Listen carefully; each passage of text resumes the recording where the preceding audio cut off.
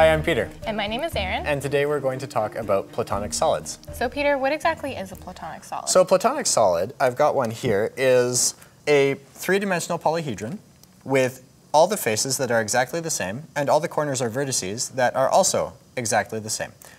So Peter, if I went to any corner on this three-dimensional polyhedron, I would be able to see the exact same shapes connecting at one same corner, correct? That's exactly the plan, yes. Okay.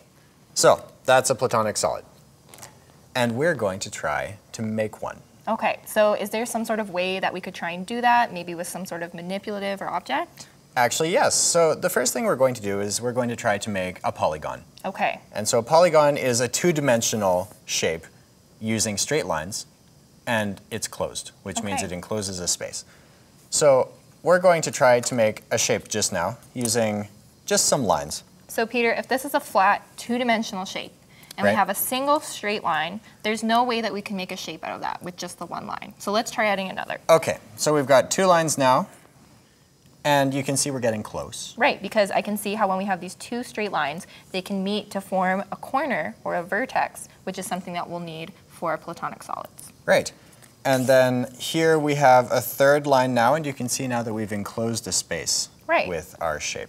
So to me, this looks like a triangle. So I have a better way to represent a triangle that we can use to create a Platonic solid. So if we take a look at this triangle here, this triangle is called a regular triangle or an equilateral triangle. And what that means is that all of the triangle's sides or its edges have the exact same length. Okay. I also know this is a triangle because it has 1, 2, 3 sides or edges, and it has 1, 2, 3 corners or vertices, and it also has one face on the top part here. All right. So starting with this one triangle, how can I start to create a Platonic solid? So one thing we just saw with our lines was that we always needed more than two to make a shape, right? And it turns out that that is true when you're making a three-dimensional polyhedron as well, that you need at least two polygons to make a corner. Okay, so let's try that maybe just to visualize it a little bit better. So if I add a second triangle here, a second regular triangle, and I try and bring them together to share the same corner or vertex, what happens is that they almost flip together to create a 2D polygon. Right, so you've got just another triangle there again. Right, so why don't we try adding a third equilateral or regular triangle. All right. Like so. And once again, I'm going to do the same thing. I'm going to try and bring them together to form a shared corner or vertex. So when I do that with my three triangles, we can see that that's possible. So this beginning of a three-dimensional polyhedron is something that we can use to then create one of our Platonic solids, correct? Yeah. So because we have this corner here, this vertex at the top, and we have all of our regular polygons on the outside, that means that we at least have a good beginning for a Platonic solid, yeah. Excellent. So why don't I put this to the side for now, because I have another thing that I would like to try. Okay. Why don't we go back to my three triangles that I originally had, and then I would like to add a fourth triangle.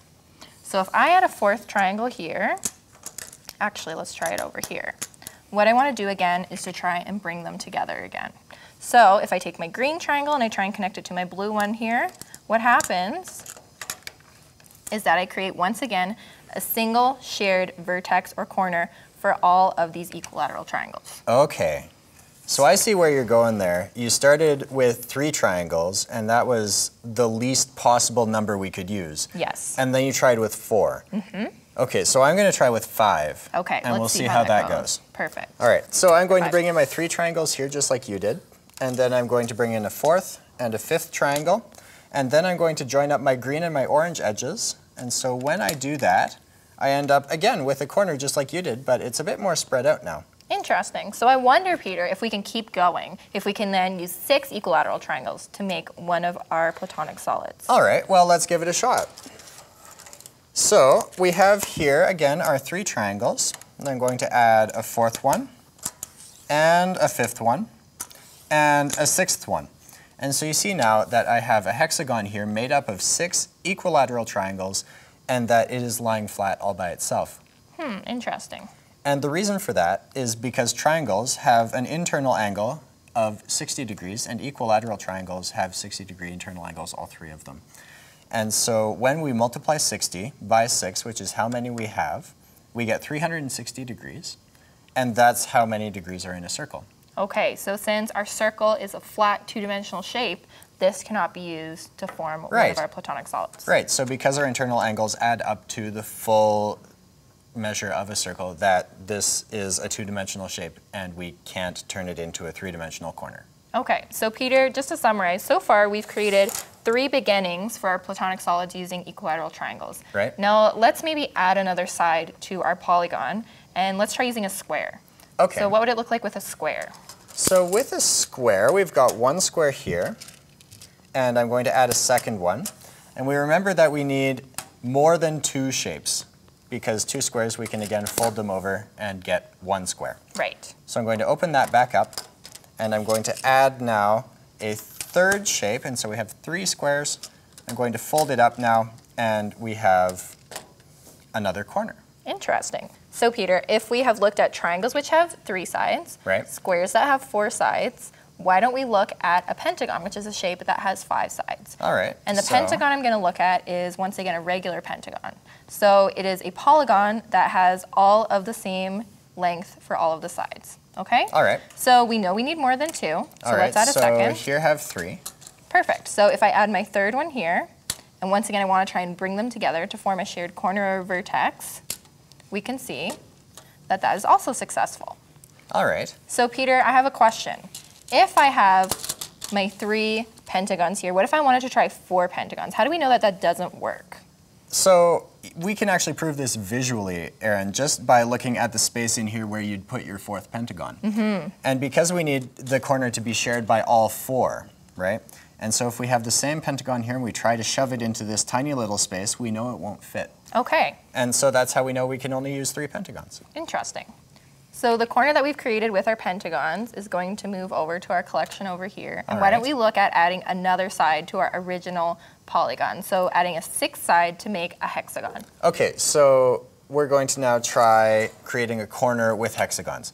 Now we remember that hexagons were where we had to stop adding sides to our polygon because they lay flat. Right. Okay, so now I'm going to try now with 3 hexagons because we need at least 3. And I'm going to just stick the purple one and the blue one together. And now I'm going to choose this corner because this is going to be our shared corner. Mm-hmm. And I'm going to put the red one in here as well. And we can see again that it lies flat. And again, the reason is, and because we're using these triangles to make the hexagons, we can see that when we join 3 hexagons, we actually get another hexagon. Mm-hmm. And so that won't work for a Platonic solid. Right. But it was a good try. So would you say then that there are 5 Platonic solids that exist, seeing as we were able to create 1, 2, 3, 4, 5 beginnings with our corners out of triangles, squares, and pentagons? That is exactly how we prove that there are 5 Platonic solids. Okay. Well, would you like to build some? Yes. All right. Let's build some Platonic solids. Okay. So I have an idea. I can see the shape of a triangle on this corner being formed already on the bottom. So would I be able to have another triangle to add to that? Yeah, absolutely. Perfect. So as we can see, the polyhedron that I've created is a Platonic solid because it has all faces that are the exact same polygon, which is an equilateral triangle. And each of these faces comes together to form a single vertex or point around the 3-dimensional shape. So we've got our first Platonic solid, and that's a tetrahedron, as you said. And so now I think I'd like to try this one with the squares. And so I'm going to add some more squares to my shape until I get something I recognize. And this we call a cube.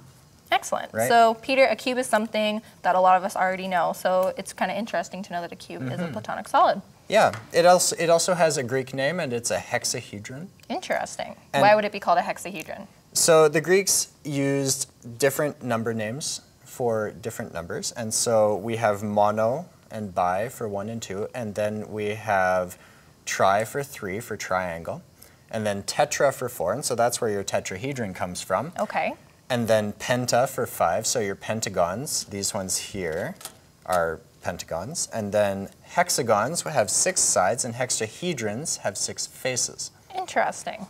So if we have a hexahedron, I would like to look at our next beginning corner here. So what I would like to do is try and add almost another exact same grouping of triangles to the bottom of this. So can we try that? Alrighty. So there's your triangles. So what I'm going to do with my triangles again, bring them together to form that shared corner, like so. And then what I'm going to do is I'm just going to try and attach them at the bottom edges of all of these triangles, like so.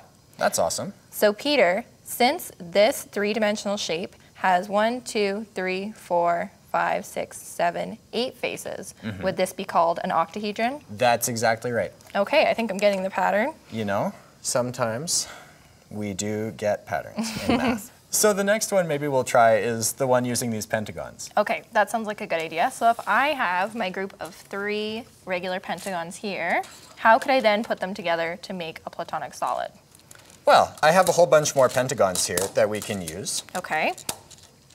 And so, again, the thing is that we need to use the same corners all the time. Okay. And that will be the most important thing. So I think we're going to start by putting a pentagon on each of the 5 sides of my pentagon in the center here. Okay. And then I'm going to start bringing them up. All right. So it looks like you're almost halfway there. I think so. So I think what I'm going to do next is just keep adding pentagons into these corners here. All right. So let's do some of that.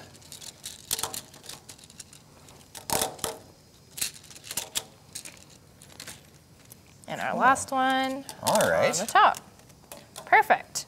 All right, so how many faces does that have? I lost track. Let's see, we have 1, 2, 3, 4, 5, 6, 7, 8, 9, 10, 11, 12. Okay, so once you get past 10 in Greek numbers, things get a little tricky. Okay. And so this one is called a dodecahedron. All right. Do for 2, deca for 10, and hedron for number of faces. Okay, so our 12-faced dodecahedron is our next Platonic solid, and we still have one more to create. We still have the last one here, and this is going to be the most complicated one. And so this is called an icosahedron. It's going to have 20 equilateral triangles as its faces. And what I'm going to do is I'm just going to put it together,